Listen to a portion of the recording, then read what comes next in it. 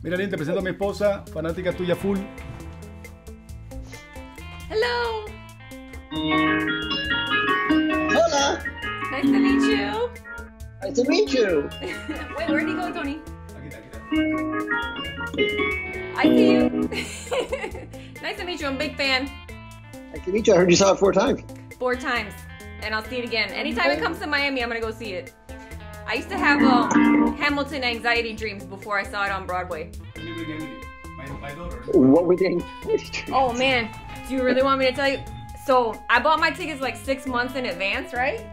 And I started getting these dreams where like I would show up late to the theater and they would be like, yeah, we can't seat you. And then I had this other dream. Like there were multiple Hamilton anxiety dreams. It was the whole category of dreams I would have. And it was like this one where I got to the theater and they were like, your seat's right there. And so like they pointed to a space outside the front door, so I had to like watch it from outside the building. It was a weird period. That happened to me with the Harry Potter play. You know, the Harry Potter play is in 2 parts. Yeah. And I went to London to see it before it came to New York, and we flew to London just to see it. And I was like, don't bring the wrong tickets. Don't bring the wrong tickets, because you have tickets. I went with my wife, and I showed up, and this really happened. Tickets for part 2.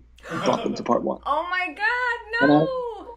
And luckily, they were like, this actually happens all the time. Oh no! And they verified and they let me in, but it was like the bad dream came true. Yeah, well, when I went to see the show on Broadway, you were on vacation. It was like during spring break, and then when I looked at my ticket and I like really like studied it, it was like it said obstructed view, and I was like, no. Wait, what does that mean? So it just meant that we were all the way to the right, and so like we couldn't see like that one part, but it didn't matter. It was fine.